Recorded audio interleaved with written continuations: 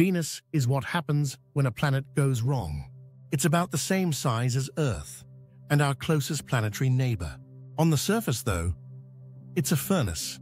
Temperatures hot enough to melt lead, pressure that would crush a submarine, and clouds made of sulfuric acid. So why are scientists so obsessed with it? Because Venus might not have always been this way. It may have once had oceans, a thinner atmosphere, maybe even conditions like Earth. But something changed.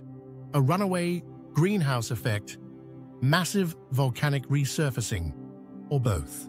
Studying Venus helps us understand how a planet can change and what that means for Earth's long-term future. That's why NASA and ESA are sending missions, not to colonize, but to learn what went wrong next door. Follow for more space science explainers.